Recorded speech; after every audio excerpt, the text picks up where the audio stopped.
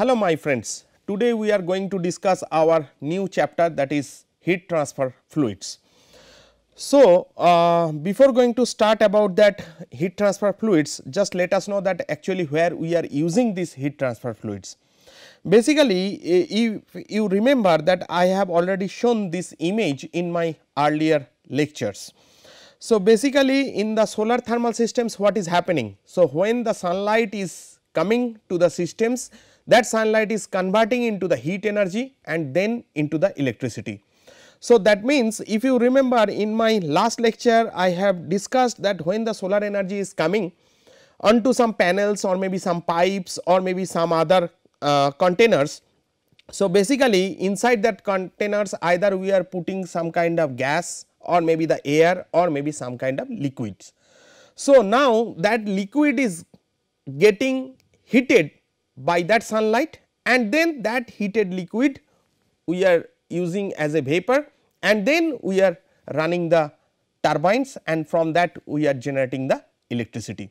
So, basically that is the concept. So, that is why today basically we are going to discuss about that particular heat transfer fluids. So, the thermal energy is delivered to heat transfer fluids, in short as I told already it is HTF, through convections and also be accomplished in less traditional ways like radiation and the conduction. So, basically the convection principle is working over here. The HTF needs to collect, transport and exchange heat obtained from the solar radiations.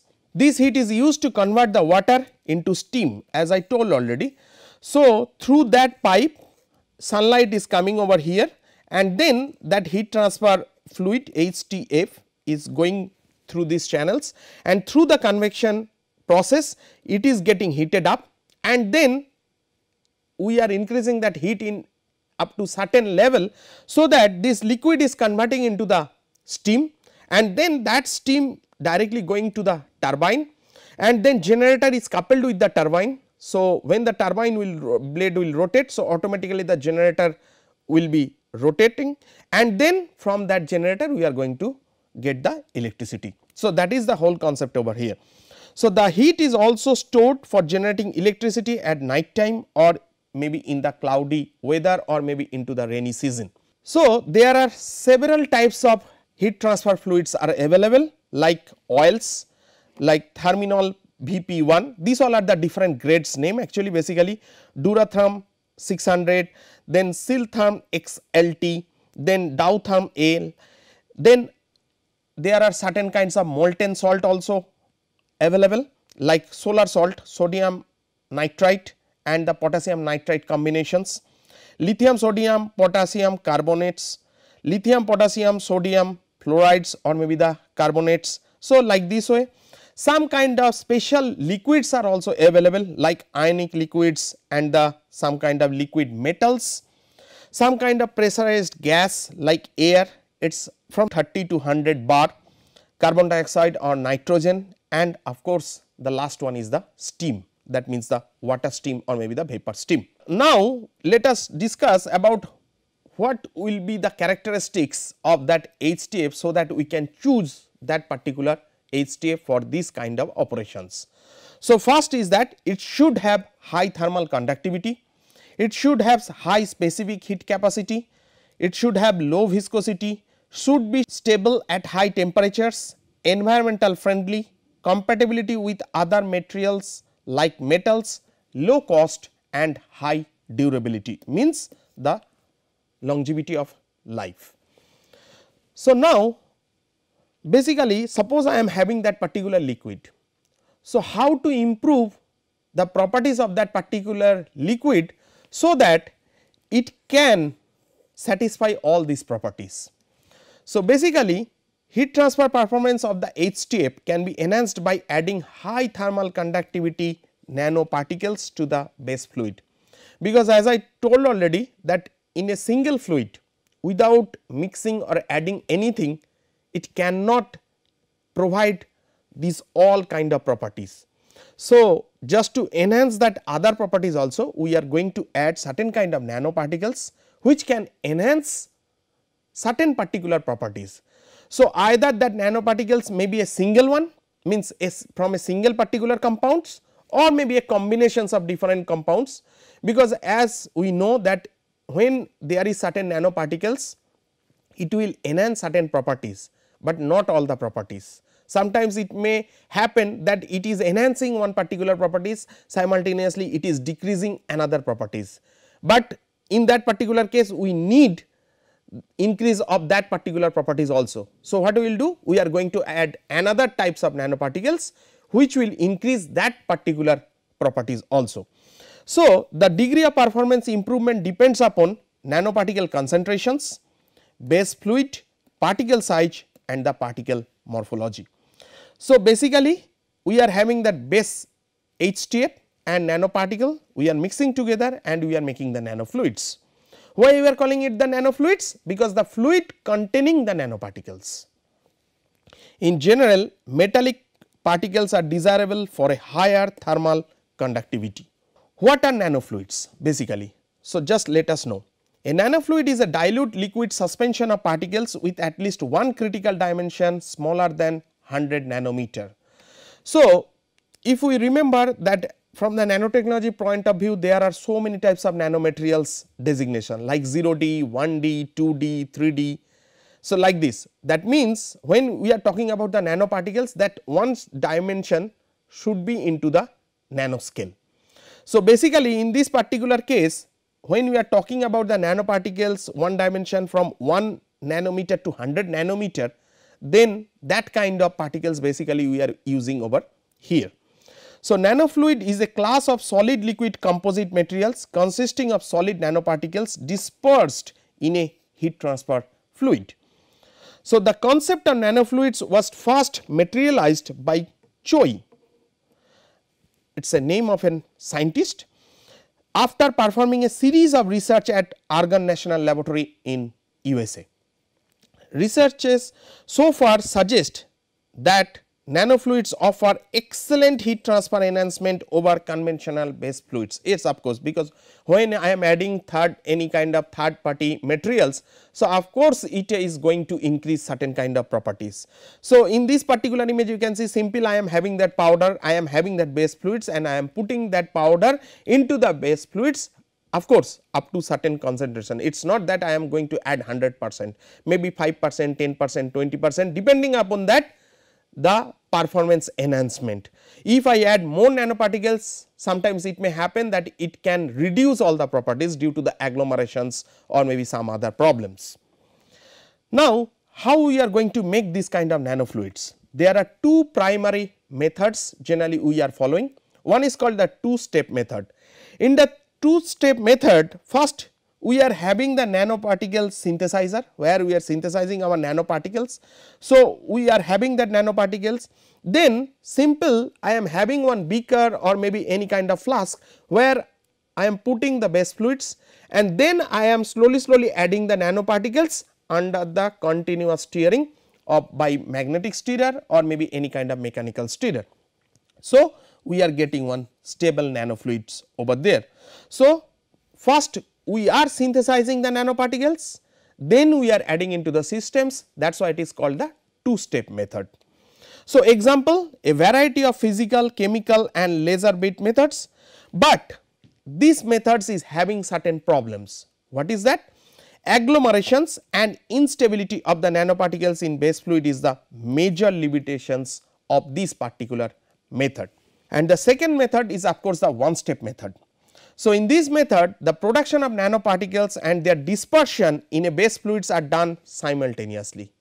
So, if I want to discuss in this particular image, so just let me explain that we are having that heated crucible over there, right. So, where I am putting my materials, that materials means what materials I am going to add with my base fluids. Now, I am having the liquid circulated throughout it. So, what happened when I am giving the heat, the vapor is generating and that vapor is directly going or maybe come into the contact with the liquids and the nanoparticle is adding into the system. So, simultaneously both process are taking place in a single step. So, in this method agglomeration of nanoparticles can be minimized and stability of fluids can be increased.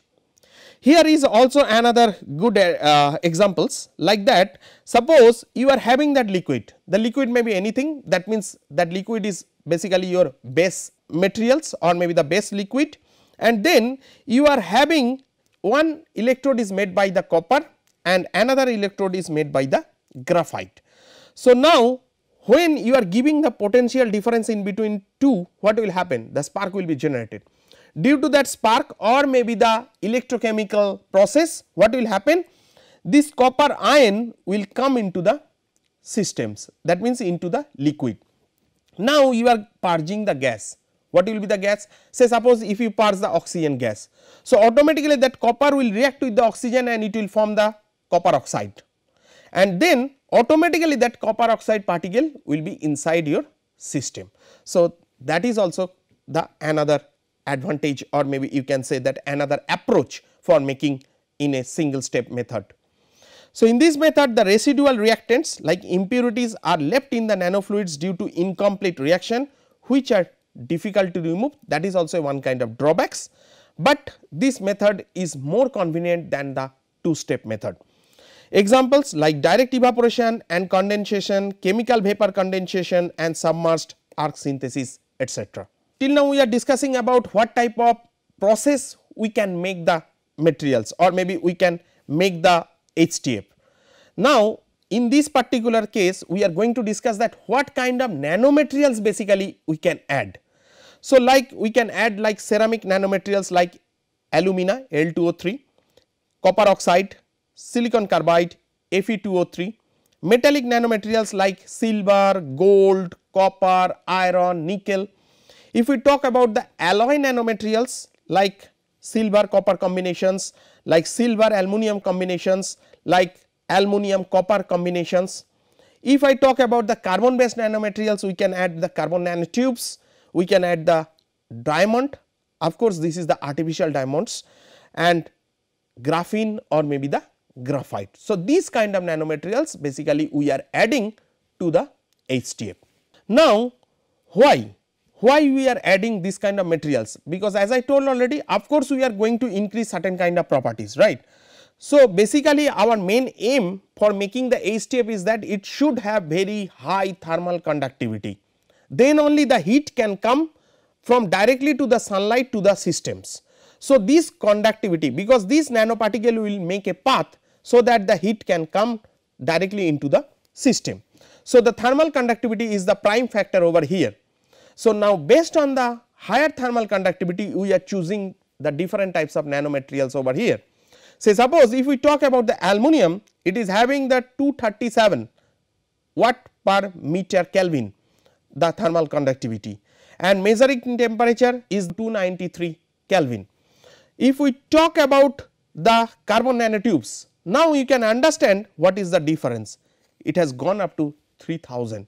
So, the maximum one we are getting from the carbon nanotubes. So, that is why people are nowadays using the carbon nanotubes. Maybe in some recent days, maybe some new material will come which will overcome this value also, or maybe it will go for the higher thermal conductivity. Now, what are the potential features of nanofluids compared to base fluids? First is that abnormal rise in thermal conductivity, abnormal increase in viscosity, microchannel cooling without clogging, reduced chances of erosions, cost and energy saving, and the possible spectrum of applications. So, these all are the features for nanofluids. Now, how to improve the stability of the nanofluids? So, there are several methods. The first one is that controlling the surface charge of the nanoparticles by controlling the pH. So, basically through a high surface charge density, strong repulsive forces can stabilize a well dispersed suspension. As the pH of the solution departs from the isoelectric point of particles, the colloidal particles get more stable. So, that is the number one conditions. If we talk about the number two conditions, then basically sometimes we are using the ultrasonic vibrations by the sonicator, right. So, ultrasonic bath processor and homogenizer are powerful tools for breaking down the agglomerations. Agglomerations means jolting of the nanoparticles in a certain particular points. Then that vibration will go and it will break that particular jolting and the nanoparticles will be dispersed into the system. Next, third one is the modifying the surface by adding of the surfactants. Simple, we are doing certain kind of coatings over there. So, nanoparticles, due to that high surface energy, there is a affinity that they can stick together. Then if I add certain kind of lubrication kind of materials or maybe certain kind of emulsion or maybe certain kind of non-stick materials, so automatically the nanoparticle will come closer, but they will not stick together. So, that is also the another methods. So, surfactants can modify the particles suspending medium interface and prevent agglomeration over long time periods. So, selection of suitable surfactants and dispersants depends mainly upon the properties of the solutions and the particles.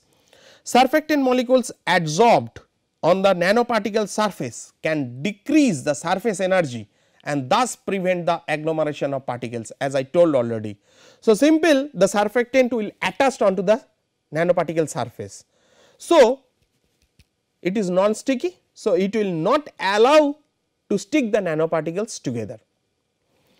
Disadvantages at high temperatures, that is also the another thing, because this is a coating kind of things. So, if you increase or maybe at the high temperature, at the, maybe high working temperature rather I say. So, in that particular case what happened, maybe that surfactants can come out from the nanoparticles, that is a one of the disadvantage of this particular process. So, it will damaged and it will not be stable anymore, or maybe that surfactants can degrade. So, that is also the problem. Now, what are the physical properties generally we expect from the nanofluids? First one is called the thermal conductivity, then viscosity, density and the surface tension. So, these all are the 4 properties generally we need for choosing any kind of nanofluids. So, what is thermal conductivity? A nanofluid is a mixture of liquid and nanoparticles and several factors influence on its thermal conductivity. So, factors affecting the thermal conductivity, basically what are those? First is that thermal conductivity of base fluid, thermal conductivity of nanoparticles, volume fraction, size of the nanoparticles, shape of the nanoparticles, aspect ratio, temperature and the effect of clustering. So, these all are the factors which basically affecting the thermal conductivity of that particular nanomaterials or maybe the nanofluids. By suspending the nanoparticles in HTF, the heat transfer performance of the fluid can be improved significantly. The main reasons of such enhancement may be listed as follows, like the suspended nanoparticles increase the surface area and the heat capacity of the fluid. Yes, because when you are making that particular materials into the nano size, so aspect ratio, which is nothing but the surface to volume ratio, is very high. So, surface area is increasing, surface energy is increasing. So, due to that automatically the more heat absorption will be taking place. Next, the interactions and collisions between the particles, because you are using number of particles. So, they are suspended. So, when they are moving inside the liquid, so at the time of movement they are colliding each other, either maybe the Brownian motions or maybe by some other means. So, the fluids are intensified. So, these are the first conditions. Next, viscosity. So, in this particular case viscosity is the science of deformations and the flow of matter, right. This is a simple layman description.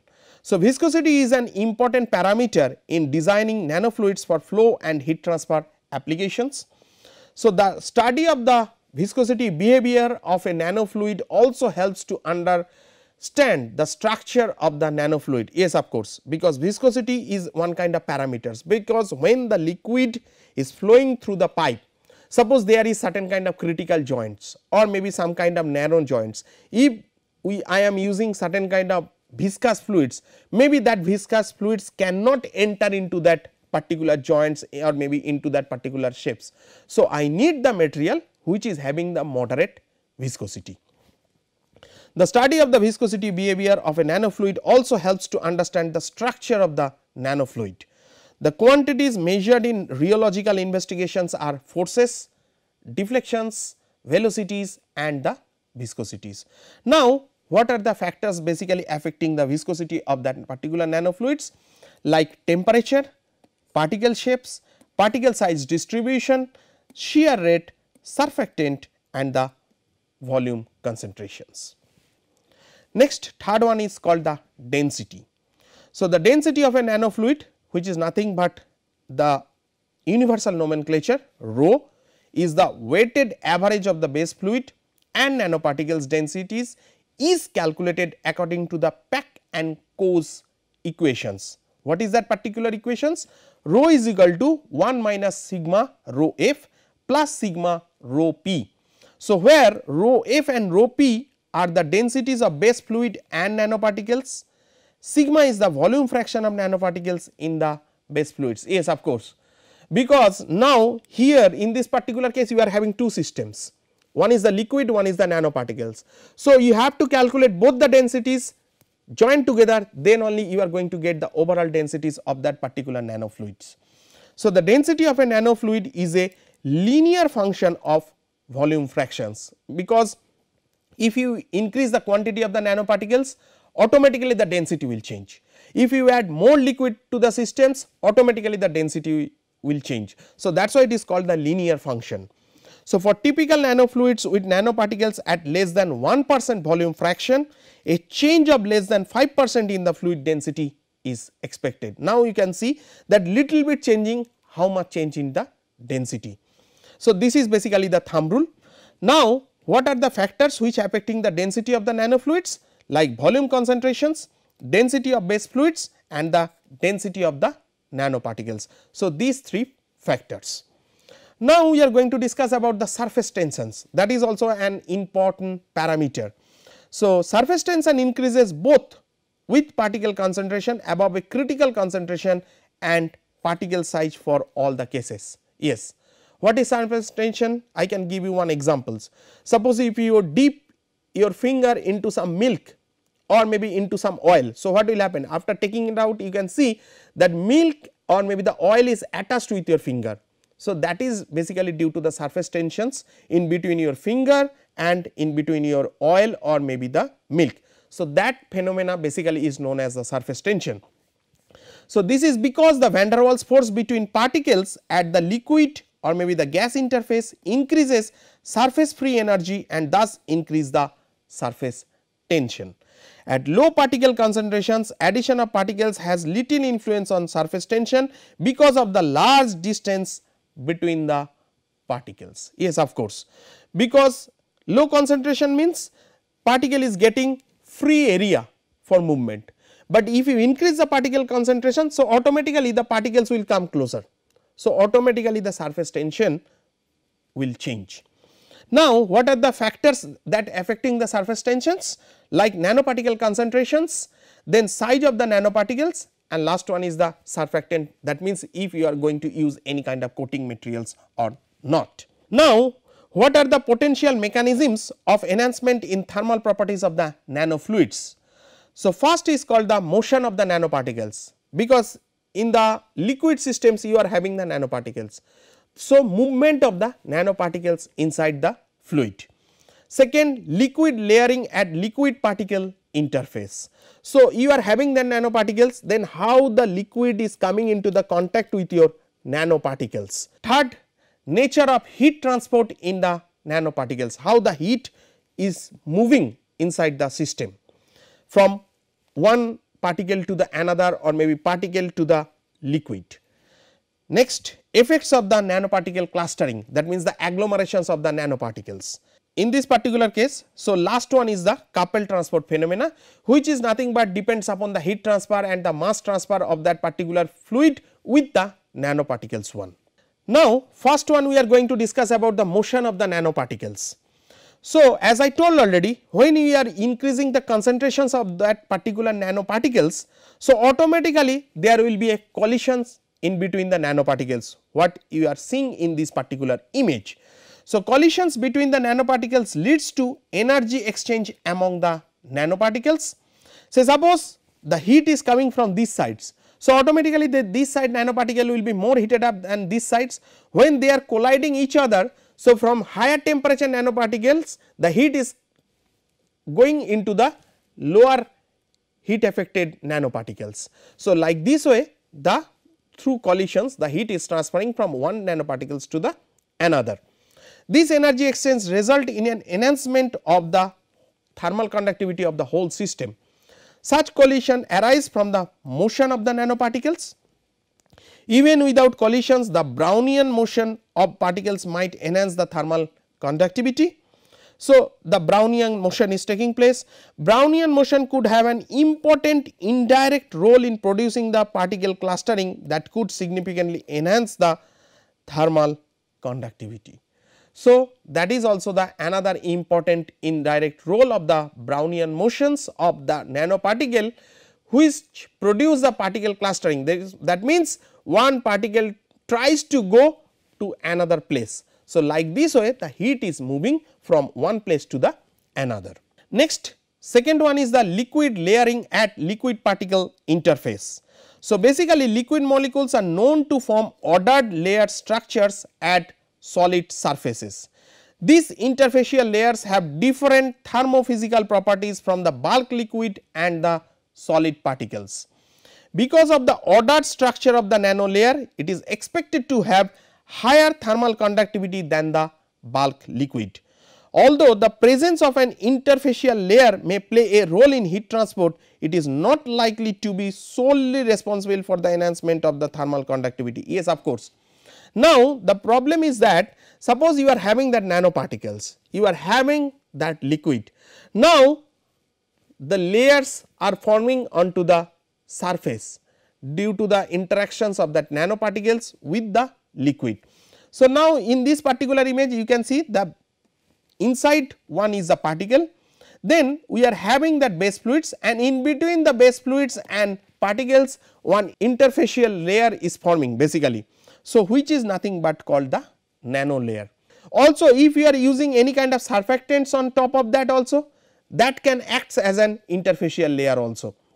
So, now how the heat will move from your liquid to the particles or maybe particle to the liquid, that also depend upon this intermediate facial layer which is nothing but your surfactants.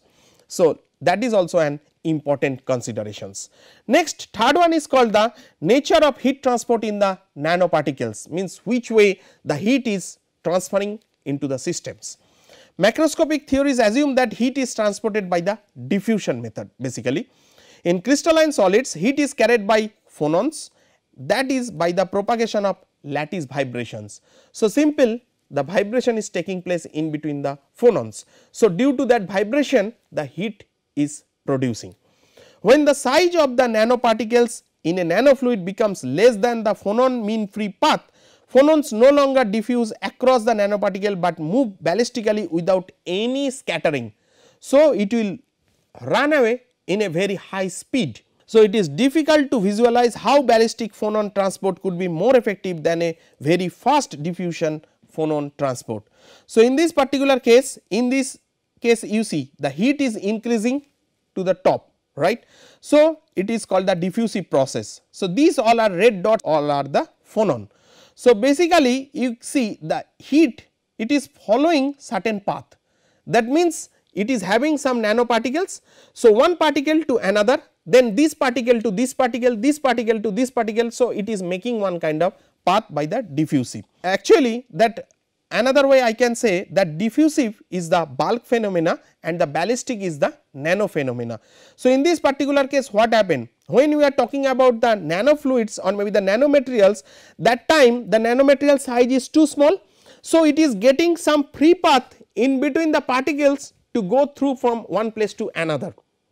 So, if it is having, suppose I am having two balls, one is the bigger football and one is the smaller ping pong ball. Now, I am having so many balls over there. So, which ball will be easier to go from one place to another? Of course, the small ping pong ball.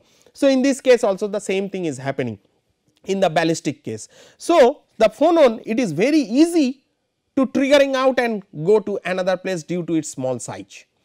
So, if we talk about the quasi ballistics, it is nothing but the mixing of the diffusive process as well as the ballistic process. So, both phenomena the heat is transferring. Next, effects of the nanoparticle clustering. So, if particle cluster into percolating networks, so basically this is following the percolation theory or maybe the percolation networks, sometimes we are calling it, they create path for high thermal conductivity. So, it is advisable to have nanoparticle clustering to an extent, means sometimes it may require that nanoparticle can stick together, but not all. A few nanoparticles into different places, generally we expect that it should cluster, and generally it happens actually that without knowingly or unknowingly also we cannot destroy that particular agglomerations.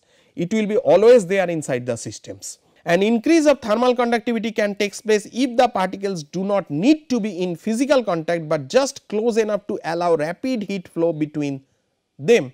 So, in this particular case you see the nanoparticles with different size has been agglomerated together, and how the heat path actually is generating in between that. Clustering leads to settling small particles out of the liquid and creating large regions of particle free liquid with high thermal resistance. Next is the last one, that is called the coupled transport phenomena. So, basically in a nanofluid system there are two or more transport process that occur simultaneously, like heat conduction in dispersed and continuous phases, mass transport, and the chemical reaction either among the nanoparticles or between the nanoparticles and the base fluids. Yes, of course, sometimes it may happen that nanoparticles can react with the base fluid and make some new compound.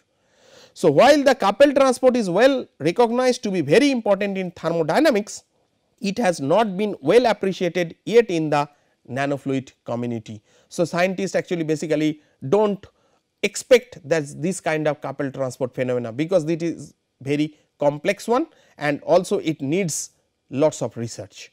So, because of the complexity and contradictions in nanofluids, the research community has not reached a solid conclusions on these particular mechanisms. Then what are the advantages? So, basically nanoparticles enhance the heat transfer rate of the base fluids. Till now we have discussed all these points. Second, it is going to reduce pumping power as compared to pure liquid to achieve equivalent heat transfer rate, because it is consuming the more heat by applying the nanoparticles into the system. Third one, it reduced particle clogging as compared to conventional slurries, thus promoting system miniaturization. So, the problem is that in this particular case we are using certain kind of surfactants, so that nanoparticles cannot stick. So, it is giving the better heat conductivity or maybe better heat flow into the system than the macro or maybe the micro particle. Last, adjustable properties including thermal conductivity and surface weight ability by varying particle concentration to suit different applications over there. Now, of course, there are certain disadvantages. What are those? First is that nanoparticle dispersion and agglomerations, already we have discussed. Nanoparticle sedimentation stability, yes, of course, after certain time due to the gravitational force, that if it is very heavier than that particular liquid, so automatically the nanoparticles will come down and settle at the bottom. Third, increase in nanofluid viscosity, that is also a one kind of disadvantages over there. It should not be, because if it will be more viscous, then after certain time it will be very difficult to pass through the pipe or maybe the channels. Nanofluid cost, of course, we are adding certain kind of nanomaterials, also we are pulverizing the nanoparticles into the small parts for make it more effective. So, automatically the operating cost for making that nanofluid is increasing tremendously. And last one is the scale up capacity, because if it is very less for the research purpose, we can make the nano fluid adding the nanoparticles very easily and the cost will be cheaper. But from the industrial point of view, when I am increasing the quantity of the nanofluid, so automatically same percentage of the nano materials I am going to add into the systems, automatically the overall cost is going to be increased. So, these all are the different disadvantages that choosing of the nanomaterials for adding into the nano fluids. So, basically people are trying to work on these things and hope in near future they are going to solve all these kind of problems, or maybe some newer materials will come which will be give the better properties and will solve these kind of problems. Now, what are the applications? So, basically we can apply this kind of nanofluids into the nuclear systems cooling, electronics cooling, cooling in microchips, HTF in solar thermal systems, medical applications and industrial cooling. But still there are also some possible areas where the scientists are nowadays using this HTF. So, basically this is good for exchanging the heat from one system to another. Now, we have come to the last part of this particular lecture. So, in summary we can say that heat transfer fluids needs to collect, transport and exchange heat obtained from solar radiation. Heat transfer performance of HTF can be enhanced by adding high thermal conductivity nanoparticles to the base fluid. Nanofluids can be synthesized by one step method or maybe the two step method. Controlling the surface charge of the nanoparticles using ultrasonications, adding surfactant makes the nanoparticles stable in base fluids. Also it will make a barrier in between the agglomerations of the nanoparticles. Collisions between the nanoparticles leads to energy exchange among the nanoparticles, because it is transferring the heat from one place to another or maybe one nanoparticle to the another nanoparticle. Percolating networks create path for high thermal conductivity in nanoparticle clustering. But still I am telling that so many research is going on basically onto the nanofluids for making it more stable, less agglomerations of the nanoparticles and more heat conductivity, so that it can absorb the more heat, so that the overall efficiency of the system can be increased. Thank you.